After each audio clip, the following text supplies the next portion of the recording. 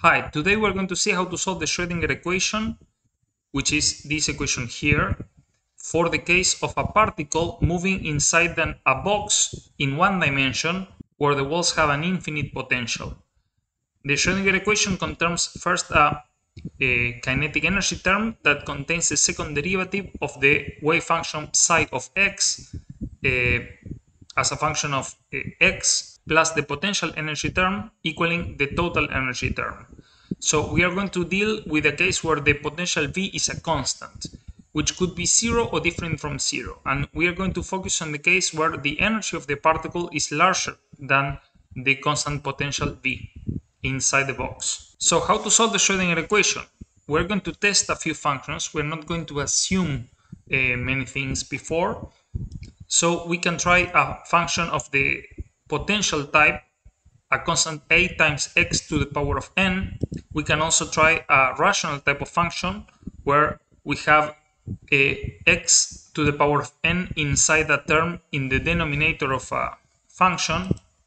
We can try a decreasing exponential function with a constant a times the exponential of minus k times x. K is another constant. We can try a cosine function, and we can try a complex exponential function. And we're going to see that the last two are solutions for the Schrödinger equation. For the first case, we take the first derivative of the function psi of x as a function of x, and we get the constant n times a times x to the power of n minus 1. If we take now the second derivative, we get n times n minus 1 times a times x to the power of n minus 2. So n could be any positive or negative integer. But if we replace the second derivative function on the first term of the Schrödinger equation, and then we replace the original psi of x in the other terms, we will see that this equation cannot be solved because we will get different powers of x. We get x to the power of n in the second term and on the right side of the equation, but we get x to the power of n minus 2 on the first term. So this cannot work. If we try for the second function, we'll get this semi-complicated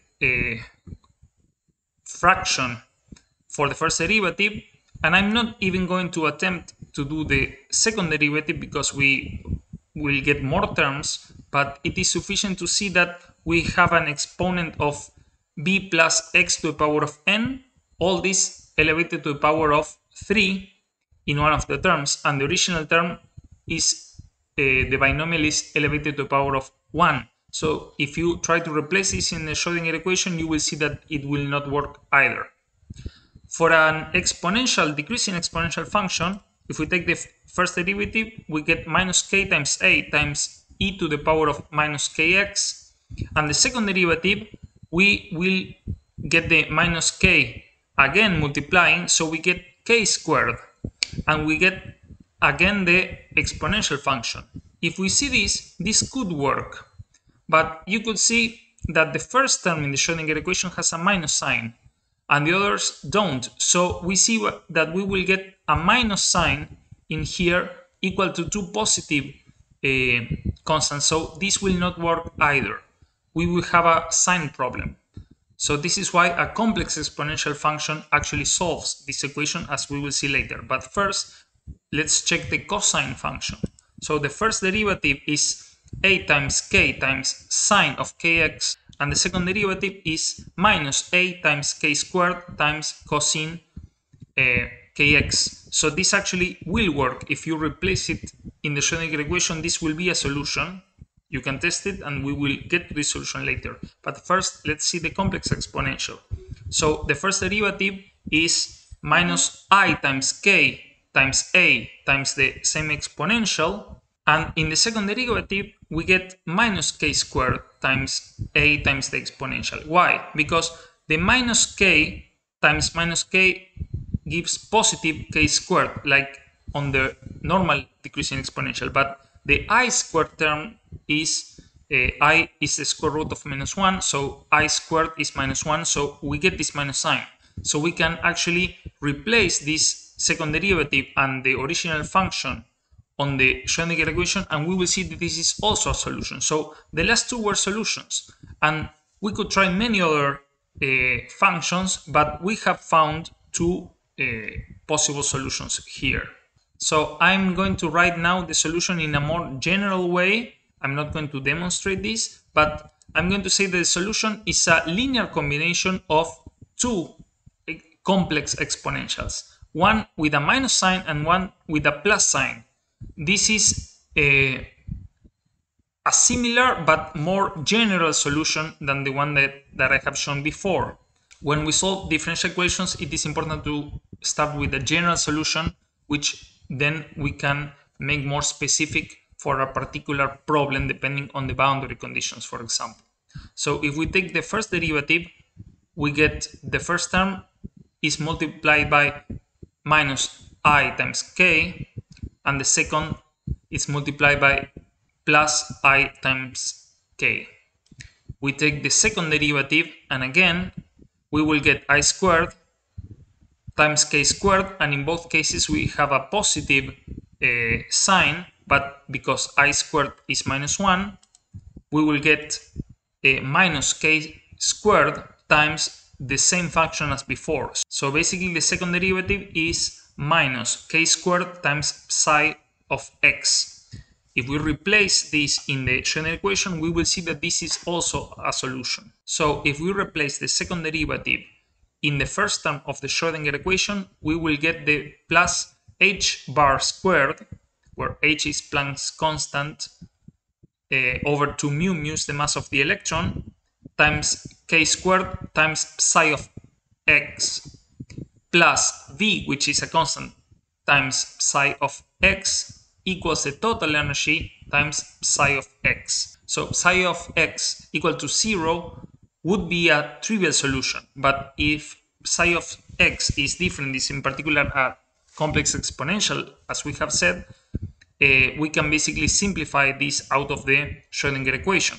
So we get here that k squared times h bar squared over 2 mu plus the constant potential V gives us the total energy of the particle. So up to here, we get the energy of a freely moving particle in a constant potential. We have not yet described the particle in a box problem. So K can take any value and E can take any value here. But when we confine the particle, we will get a quantization of the energy levels. So now we're going to discuss the 1D infinite square well and the boundary conditions that we get. So in black we can see here the shape of the well. So the well starts at position 0 and ends at position L, where in here in this simulation L equals 1. I'm solving all these problems using dimensionless units. So L equals 1 and L equals 0 is the sides of the box. And inside the box, the potential will be 0, V will be 0, and outside the box, V will be very high, tending to infinity. I cannot put infinity in the calculation in the computer, but I can give it a very large number.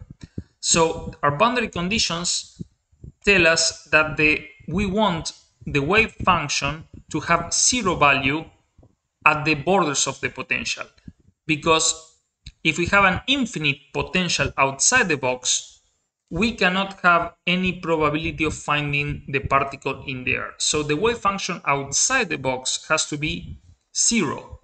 And because the walls already have an infinite potential, we will also say that the wave function has to be 0 on the walls. And we will also add another condition, but we are not going to use this condition right now, is that the derivative of the wave function has to go to 0 at each wall. So again, we have the general solution, and this is the first derivative, and we are going to set the boundary conditions. We already know the general solution. Now we're going to try to specify the values for the constants a, b, and k to get a particular solution that will depend on our particular box, we see that the boundary conditions imply that psi of x equals 0 has to be 0 and psi of x equal plus L equals 0. So we replace x by 0 and by plus L. So we get a times e to the power of minus I times k times 0 plus b times e to the power of plus I times k times 0. So an exponential to the power of 0, even if it's a complex exponential, we have a value of 1. In the other case, we will get a different condition.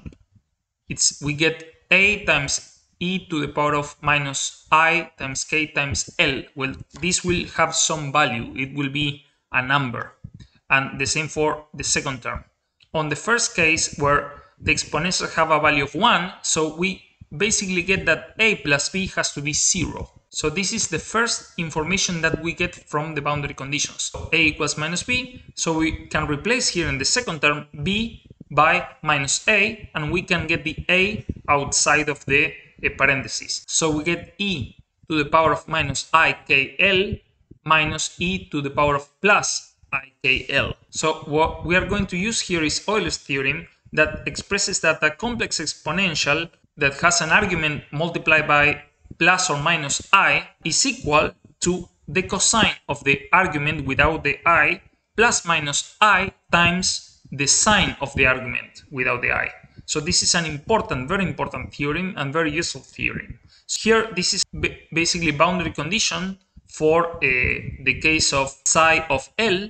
So this is what we got in the previous slide, and we will expand each of these exponentials using Euler's theorem, and we will get the cosine and sine terms. We will see here that the cosine terms will cancel, and we will get minus 2 times I times A times sine of KL. So this will be the boundary condition. So we want to find the conditions of the argument of the sine function that equals 0. The terms multiplying are just constants that cannot be 0 in general, for a general solution. We know that sine of 0 radians, pi radians, 2 pi, 3 pi, etc. radians equals 0. We can establish a condition that the argument KL of the sine function has to be equal an integer n, which can take value 0, 1, 2, etc., times pi. So now we can replace the condition for k in the argument of the sine function. But first, we will put the minus 2 times I inside the a constant, because we have not specified what value the a constant had to have. So we can basically replace this and say a is a new constant that takes into account these other terms that appear here. It is a general constant that we have not yet determined.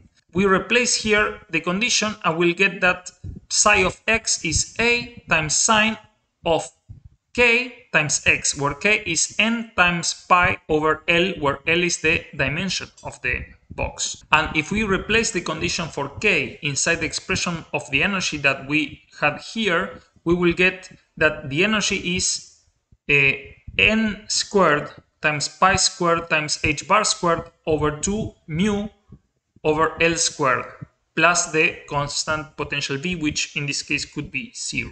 Now we have the solutions for the energy, and we have the solution for the wave function, but we have not yet determined the value of the A constant. So we cannot determine this unless we put another condition, which is the normalization condition.